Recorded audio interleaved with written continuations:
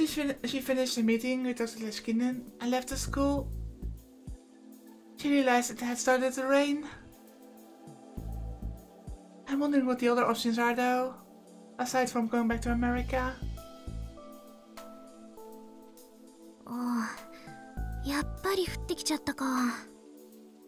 And also I was just thinking, by wrecking the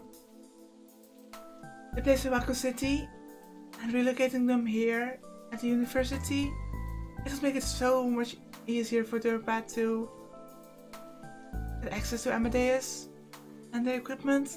This is just basically in the same location. 日本の天気予報は驚くほど正確ね。桐生さん、どこかお店に入っているのかしら。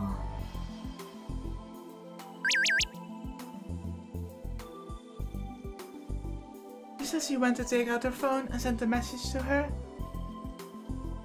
she got a message of her own from Chrissy.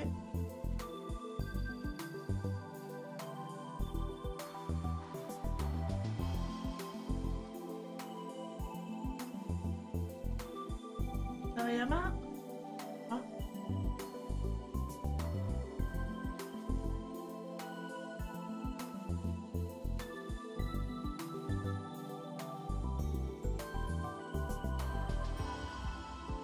Did I miss something, or we don't know who Sawayama is? Probably other people involved with the project group, I don't know. Tell me about Okabe next time. I had fun too. I said this before, but it's not like that.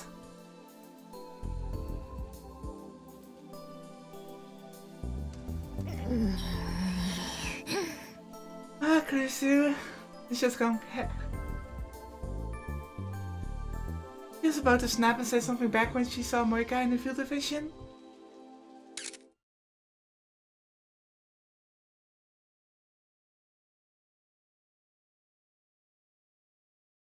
She dumped her folding umbrella and was crouching by the side of the road with her phone out. When now approached, she saw a flower blooming between the asphalt and shrubbery. Michael was trying to take a picture of it. 桐生さん、ごめんなさい。お待たせしちゃったわね。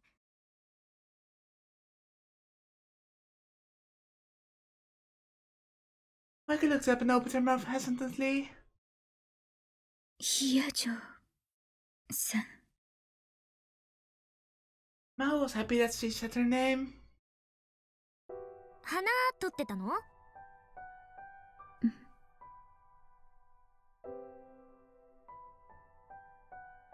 Michael nodded and looked back towards the ground. There was a tiny flower blooming where the asphalt met the shrubbery. There was no other flower like it in view. The wind must have brought it here. The flower's color was striking. Something, perhaps the rain, made it look sickly. Michael took a picture of it. Then another and another. The umbrella in her hand seemed to be stopping her from taking a good picture. 傘持ってましょうか。別に。いいからいいから。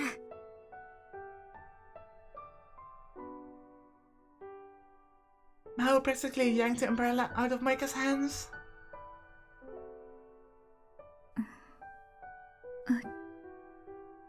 ありがとう。どういたしまして。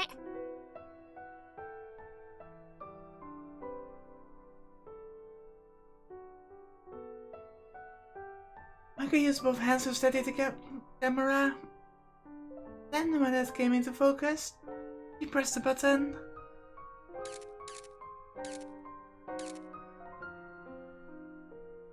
A moment later, he stood up satisfied. うまく撮れた。もう大丈夫。ポートレートの準備かしら。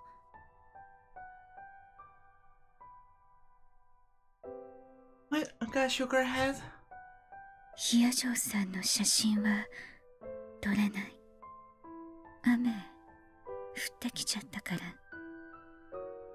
風景を撮るのは習慣。写真を撮るのが好きなの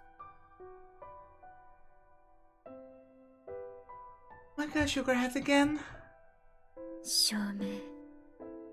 今日、自分がどこにいたかの証明。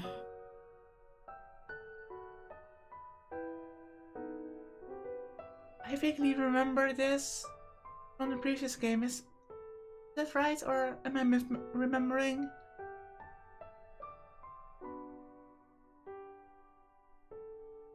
I mean, the previous game as a rounder, she had to document everything, of course, so... 証明？そう。それってどういう？ And then she heard a sound that meant that she'd seen a Ryan message. またクリスからかしら。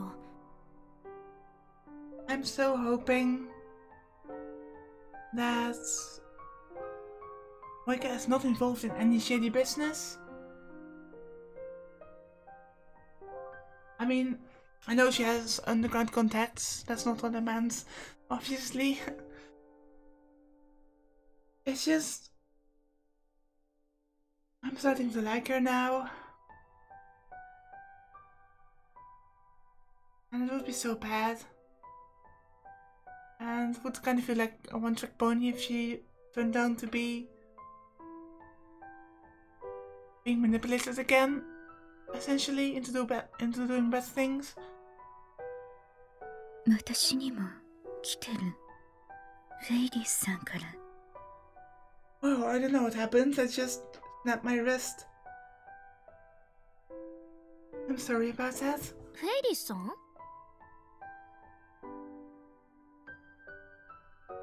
Yes. Don't tell me you attacked the room.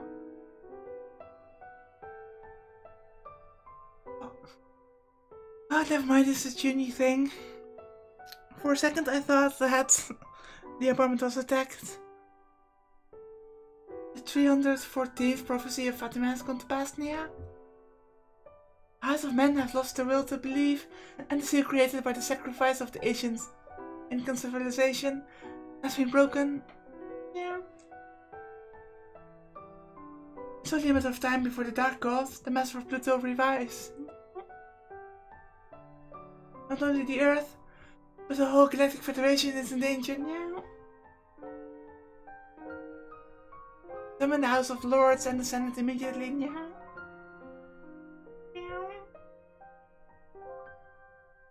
The President is missing, but I'm sure he's flown off into Air Force One or something to fight the enemy himself now. I'll start the ceremony to seal him away once more, yeah.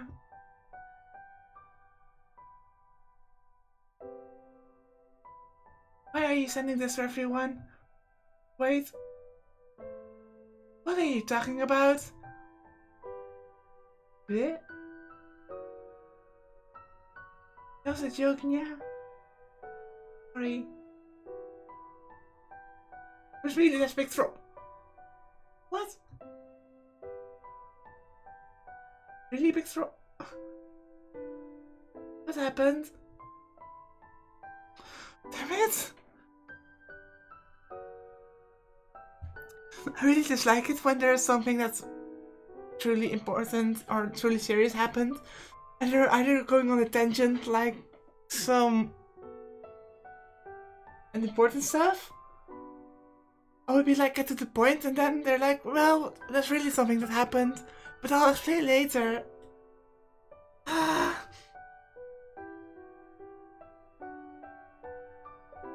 There's a critical mission I want you to do before you head back to the Condonia. Both Mahal and Moika looked at each other, confused by Faris' strange message. 二人ともよく来てくれたにゃ。タイムリミットが迫っているけど、まだ時間は残っているにゃ。準備はできているかにゃ。できている。ええ。では、始めるにゃ。作戦名は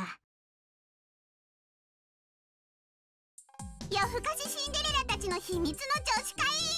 おねむで思わずドッキリ発言にゃー。 What?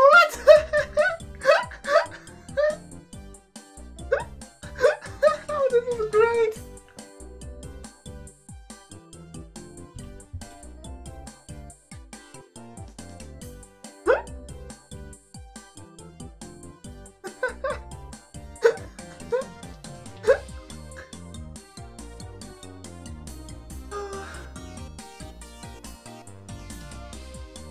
Okay, for some reason I thought that something bad had happened, but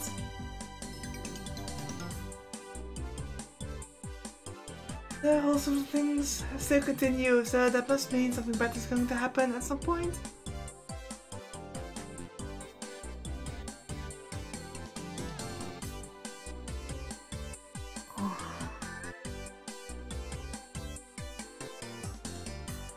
They're just not impressed.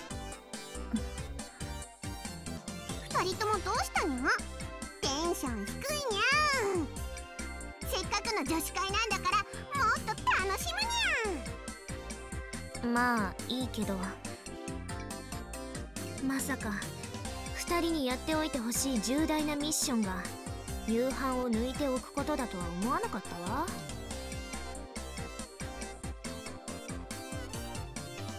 The two of them had suddenly gotten a message that Ferris was having a girls' party that night.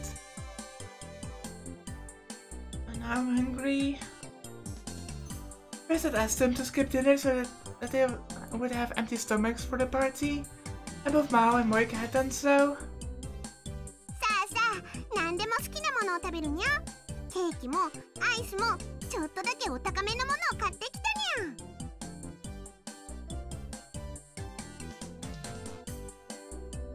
Ferris started to rummage through the plastic convenience store bags with a smile. Normally Ferris acted like she was rich, and in fact, she was rich, so she could have easily purchased the most expensive cake that either of them had ever tasted. But she realized that the right cakes and ice cream for a party like this were the ones that you got at the convenience store. She purchased them there without any hesitation. I thought that must be one reason why the customers and maids at May Queen admired her so much. She'd been working short staff at May Queen since the start of the year, so it had been hard. But she wasn't showing any signs of exhaustion at all. マホニャン、どうしたにゃ。フェイリスに惚れちゃったかにゃ。女の子からの求愛はいつでもウェルカムにゃ。そんなんじゃないわよ。照れることないにゃ。プレゼントも気に入ってくれたようでフェイリスも嬉しいにゃ。思ってた通りすっごく似合ってるにゃ。そのパンダパジャマ。気に入ってるわけじゃないわ。せっかく用意してくれたものを拒否したら失礼だから。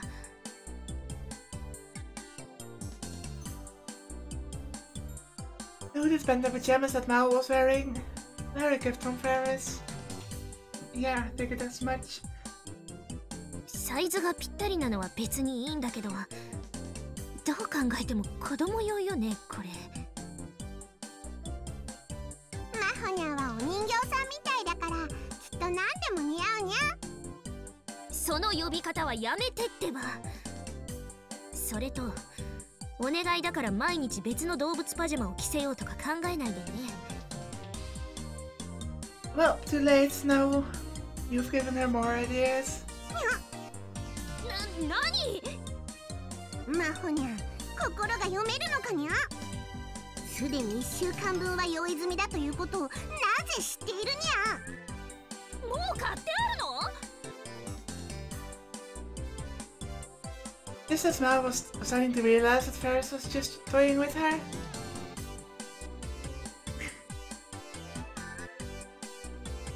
Moika was covering her mouth with her hand and trying not to laugh. キリュウさん？もえにゃ。ごめんなさい。笑うつもりはないんだけど。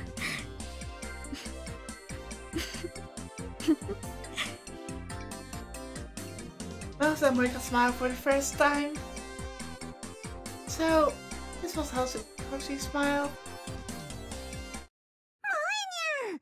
その笑顔すっごく可愛いにゃ。もっと見せてにゃ。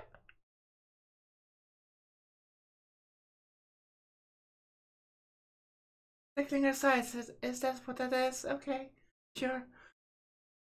First his eyes sparkled into dim light, without warning. She leapt upon Moika and started to tickle her sides. こちょこちょこちょこちょこちょ。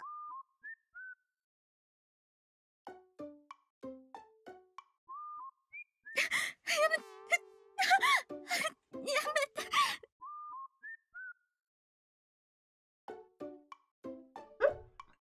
Mouse face.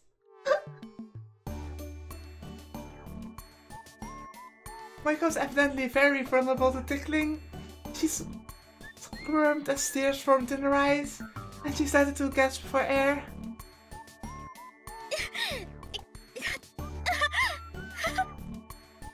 なんかいけないことをしている気分になってくるにゃ。そうね。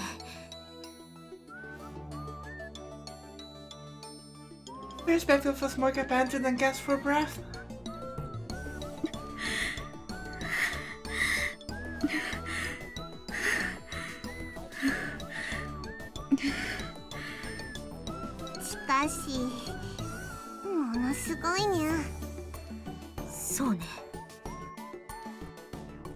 Chris and Mao looked at each other and spoke.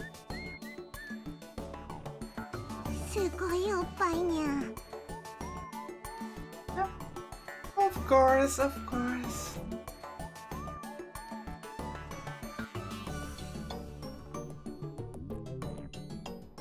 Michael's wearing a crimson baby doll as her pajamas. It was the kind of adult lingerie that you could never imagine a girl like her wearing.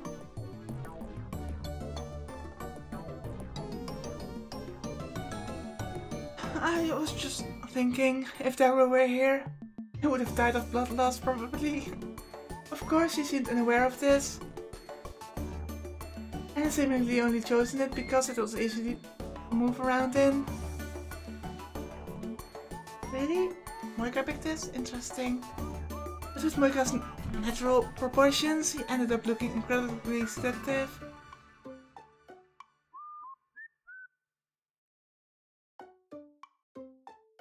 And on top of that, her massive breast Shuga's first tickled her. Even Mao felt a little strange.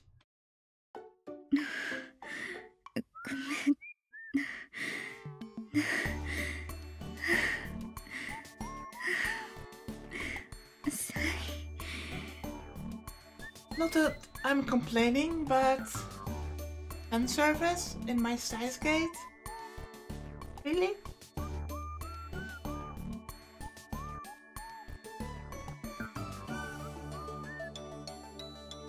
Moika apologized as she gasped for breath. Breathing is difficult. Mao Sugar had to drive away the strange feelings. まあいいわ。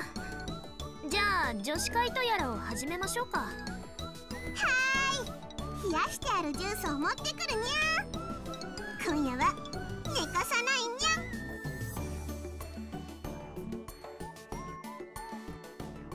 ゃ。No one gets any sleep was Versus' idea of a joke. He'd work early next morning. Ouch.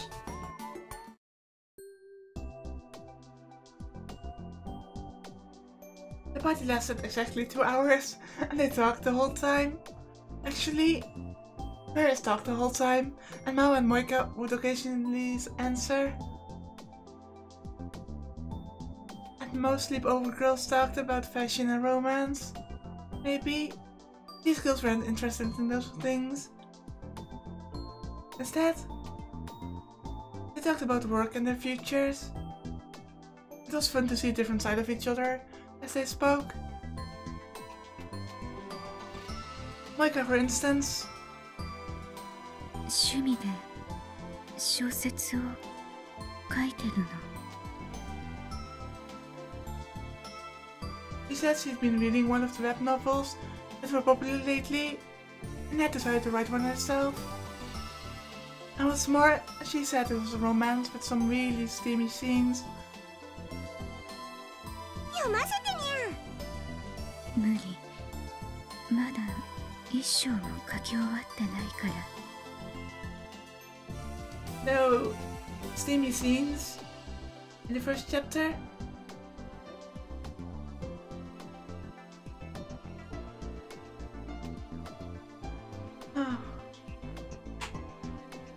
Moika refused, but Ferris and Mao made a promise to let them see it when it was finished.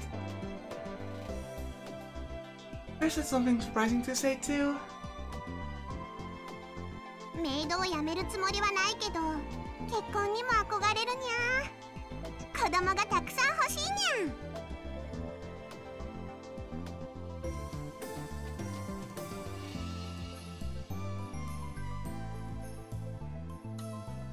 So a lot of kittens, huh? Somehow I'm not surprised. Ferris had lost her family when she was young, so she wanted a big family of her own, and as soon as possible. It was probably going to be a very lively family. For the last 30 minutes, Ferris talked Mao into giving a lecture on AI research. I'll give a slightly less formal version of the interview she'd done yesterday. She talked about the framing problem, about Amadeus, about a future where AI surpassed humans. Ferris was interested in more than anime culture.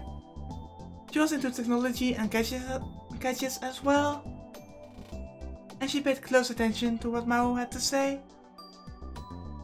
Yeah, and Ferris is also smarter than what most people give her credit for. But as Mao spoke, she realized that Moika was starting to look depressed. キリュウさん、どうかした？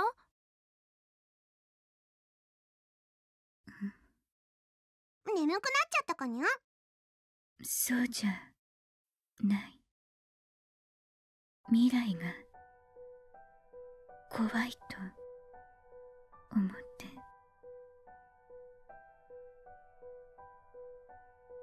未来が怖い？ If she is still around her. I mean, founders basically have no future. They're pawns in the bigger scheme. And you'll be disposed of once they succeed in their mission. Or fail, whatsoever. Both. And if they back out, they will be hunted down. そう。人工知能の研究が進んで、人間より優秀な人工知能が誕生したら、仕事を失う人が現れると思う。Yeah, that too. 私もきっとその一人になるかも。それが怖い。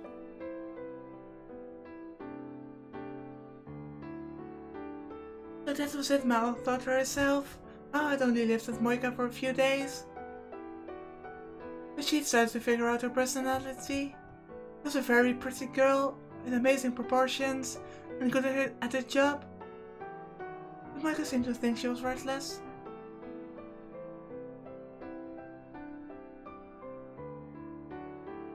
I mean, isn't that the point with the rounders? People with very, very low self-worth and self-esteem. Those are easier to manipulate.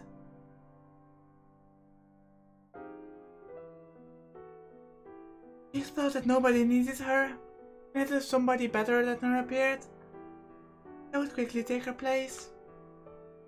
Once that happened enough that there was no place left where she belonged, and what would happen to her? That scared her. 大丈夫よ、桐生さん。そうにゃ、そんな心配いらないにゃ。私はフェイリスさんやヒアジョーさんのような特別な技術や知識を持っていない。Well, you could always get a job as a maid as main queen. I think a lot of guys would appreciate you. 誰でも私の代わりになれる。Oh? My cat needs headpats badly. 誰でも私よりうまく働ける。私は二人のように優秀ではないから。だから何なの？代わりがいる。自分より優れた人がいる。それが何だっていうの？マホニャン。私より優秀な脳科学者はいくらでもいるわ。いつかは私が発明した人工知能が私よりも優れた論文を書き上げてしまうかもしれない。I feel that Mao is kind of triggered. でもそれが何だっていうの？ビクトル・コンドリア大学のレスキネン研究所の入り口に一番近い机は私の席なの。扉の立て付けが悪くていつも風が吹き込んでくるし、いつも誰かが廊下で喋っているからうるさくてしょうがないけど、私の席なの。たとえ宇宙が終わったとしても私はあの席を他の誰かに譲るつもりはないわ。私より優秀な脳科学者や私より優秀な人工知能があの席に座りたがっても譲ってなんかあげるもんですか？人は誰かの代わりなんかにはなれないなんて甘い話をするつもりはないわ。代わりが利かない仕事なんて社会活動の中ではめったにないもの。でもだからって代わってあげる義理なんてないわ。私は私なんだから。Well said, well said. 私は私。それにね、優秀かどうかなんて関係ないのよ。もしフェイリスさんと分子レベルで全く同一の生体ロボットが存在して全く同等もしくはそれ以上の給仕ができるとする。それでも私はフェイリスさんに給仕をお願いするわ。たとえ料金が10倍違っても100倍違ってもロボットに頼もうとは思わない。そこに理由なんてない。私はフェイリスさんが出してくれる紅茶が飲みたいの。つまりはそういうことよ。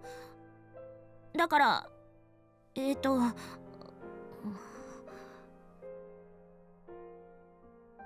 was getting so emotional. She didn't know what to say next. はあ。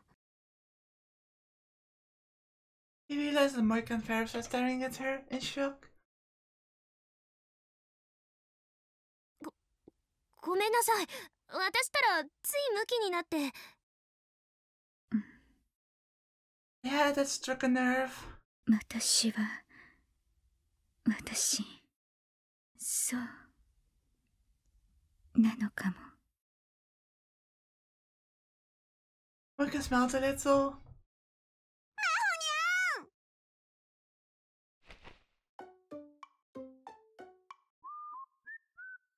The next instant, Ferris was on top of her, squeezing her tight. 何？ Ferris was smiling at her with dewy eyes. 感動したにゃ。マホニャンがそこまでフェイリスのことを愛してくれてたにゃんて。その気持ちに応えるにゃ。マホニャンが飲む紅茶は一生フェイリスが入れてあげるにゃ。私そういう話してた？ The next few minutes were a struggle to stop Paris from rubbing her face against her cheek.